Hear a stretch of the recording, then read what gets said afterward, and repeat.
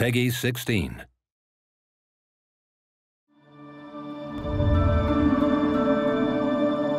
In your world of connections,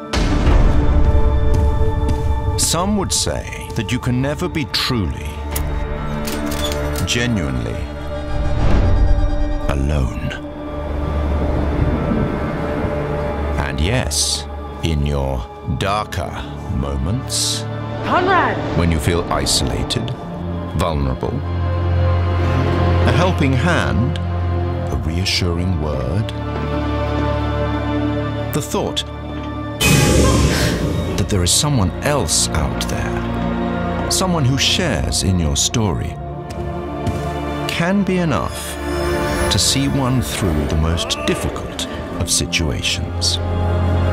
But sharing diminishes control, and that has consequences. There are always consequences. And should that helping hand become somehow detached,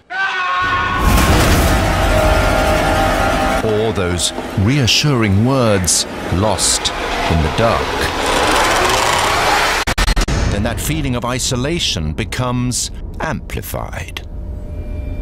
When you realize that even within your connected world, you can still find yourself purely and absolutely alone.